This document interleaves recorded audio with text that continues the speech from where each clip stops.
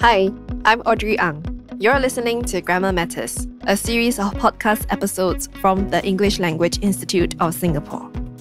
Grammar Matters aims to help listeners become more aware of areas of English language use in Singapore that do not follow standard English conventions and which may be confusing to other speakers of the language. Hello, I'm Paul Doyle. In this episode of Grammar Matters, we're going to focus on group and collective nouns.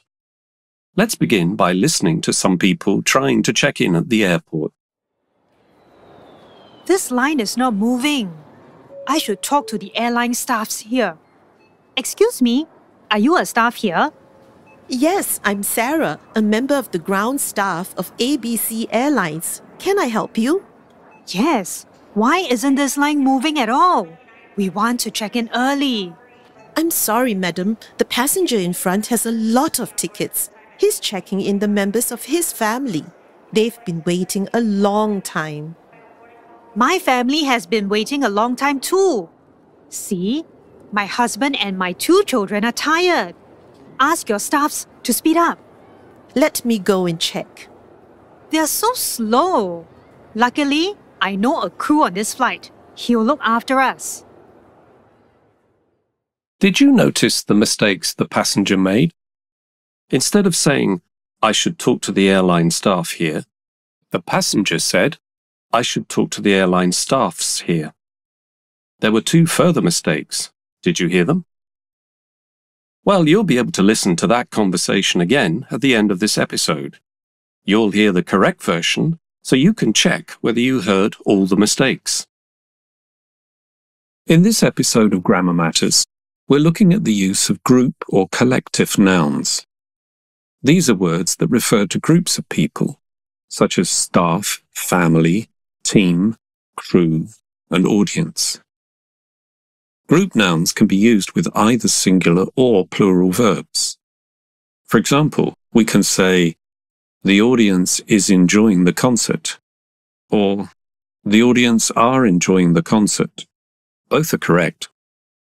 Similarly, we can say, the committee has made a firm decision to host the conference next year, or the committee have made a firm decision to host the conference next year.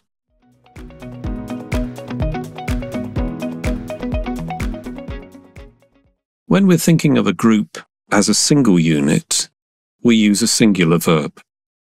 The singular verb is commonly used when we view the group not as individuals but as a collective whole. For example, the average Singaporean family lives in an HDB flat. The national football team has represented Singapore on many occasions. In contrast, when we are thinking of a group as a collection of individuals doing something together, we can use a plural verb. The plural verb is commonly used when we refer to a group of people doing things like deciding or hoping or wishing. For example, my family have decided to run every morning in the park to keep fit. The basketball team practice every day. They're hoping to bring home the trophy this year. Now, let's listen to the conversation at the airport one more time. Can you hear the differences between the first version and this one? This line is not moving. I should talk to the airline staff here. Excuse me, are you a member of the staff here? Yes, I'm Sarah, a member of the ground staff of ABC Airlines. Can I help you? Yes. Why isn't this line moving at all? We want to check in early.